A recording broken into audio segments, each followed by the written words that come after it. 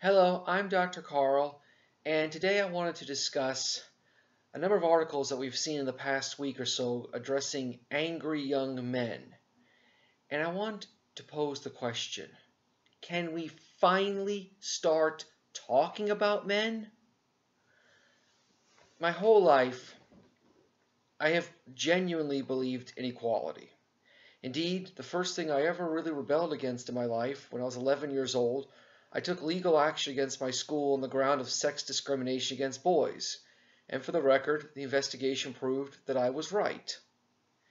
And at the time, this is like late 80s, believe me when I tell you, I actually adored feminism. I thought feminism was the way to go.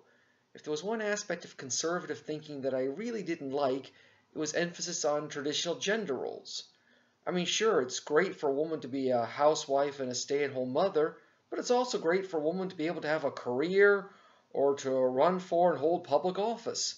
Likewise, yeah, it's great for a man to have a career, be a breadwinner, and run for and hold public office, but it's also great for a man to have a chance to be a stay-at-home father, house husband while his wife earns the family's money. Likewise, well, yeah, it's great for men to court women, ask women out, ask women to marry them.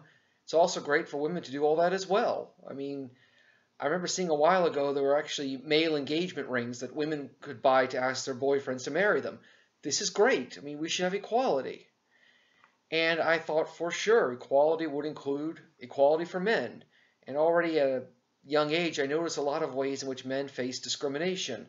The biggest of which, back in those days, nearly every country in Europe and nearly every country in Latin America had a military service requirement for men. None had one for women.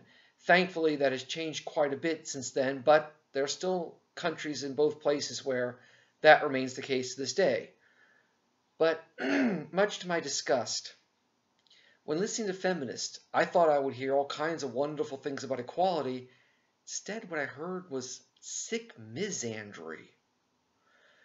And whenever I tried to point this out, sort of hey, you know what, that comment was a bit much. You know, I want to see a man beaten to a bloody pulp with a high-heeled shoe stuffed in his mouth, like the apple in the mouth of a pig kind of comments. I thought for sure any feminist I talked to would say, oh, look, that's just some nuts we have in our movement. And I would say, or I thought I was going to say, oh, yeah, I get it. I mean, every movement has crazies. Sure, I'm not going to judge you based on your crazies. Instead, what I got was excuses. They tried to make excuses and defend the comments. Worse yet, I even got justifications of, well, men needed to know what sexism felt like, or they were just trying to provoke discussion, or that kind of talk.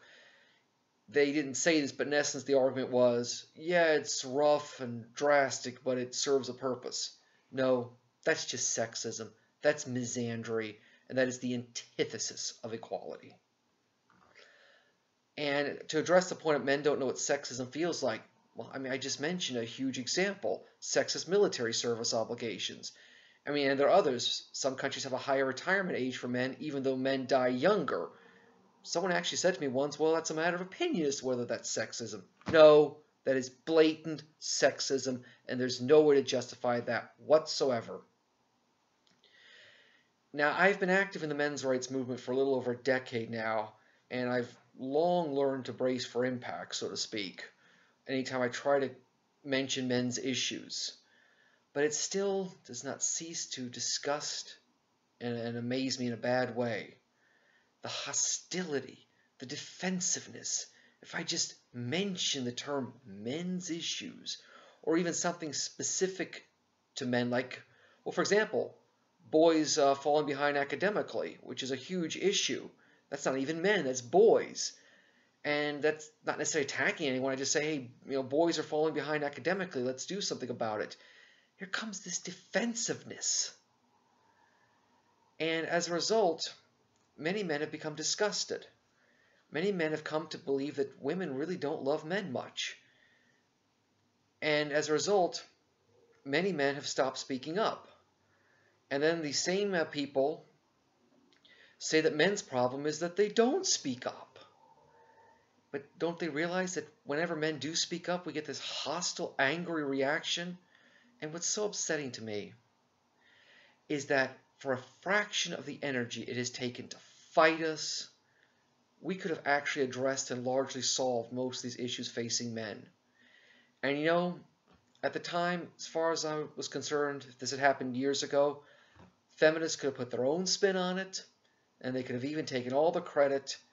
Wouldn't have necessarily agreed with that, but I would have been so thrilled that men's issues were finally being addressed and would have been largely solved. That I would have been more than happy to let them have all the credit. And you know what? They actually would have deserved a lot of credit. Instead, they have wasted so much energy fighting us.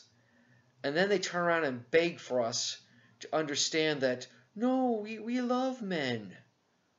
Well, I mean, if you're going to argue against any time a man tries to call out sexist misandry or point out things that are unfair to men in this world, you're wasting your breath trying to say, but we love men.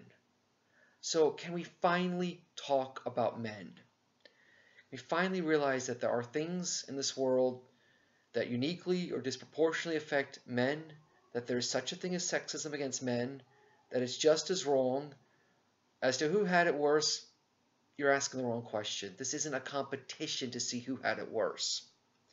So I'm asking all of you out there who are writing articles, making comments about angry men, well, can you finally put down your defensiveness and just listen and understand there are issues that affect men?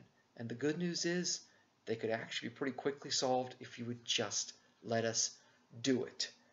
I also urge all of you to watch The Red Pill if you haven't already. I'm Dr. Carl. Enjoy.